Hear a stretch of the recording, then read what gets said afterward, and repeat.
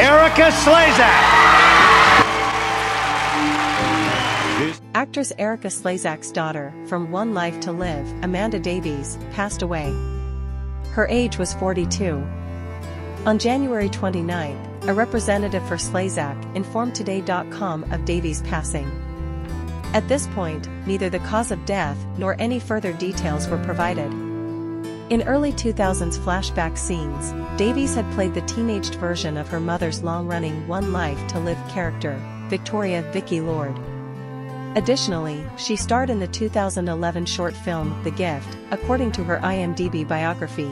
From 1971 to 2013, Slezak played Victoria in more than 2,000 episodes of the ABC serial opera. Slezak shared the British actor Brian Davies with her husband.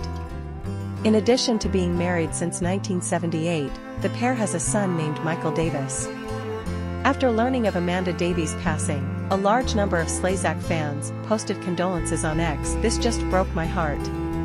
My thoughts are with dear Erika at this time. I know how much she loved her children." Michael Fairman, a producer, tweeted, "Praying for Erika Slezak and her family during this time. I'm so sad to hear about this news," user at LukeLauraGH added.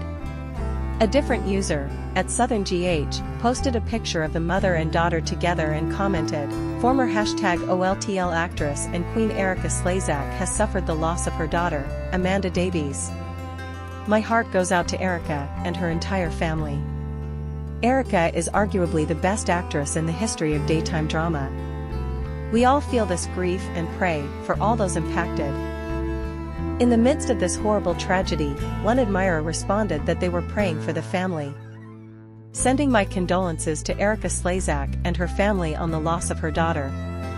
Praying for them that they have the space and support they need at this time," Soaptweets tweeted. After her daughter's death, at Ruth1_8 stated that they were praying so hard for Slezak. "Erika Slezak brought us all so much joy day in and day out for decades. To think of her living in the worst pain possible is devastating," the user tweeted. "Losing your child has to be the worst nightmare and pain imaginable. My heart breaks for her. Praying so hard." One Life to Live. She's played the parts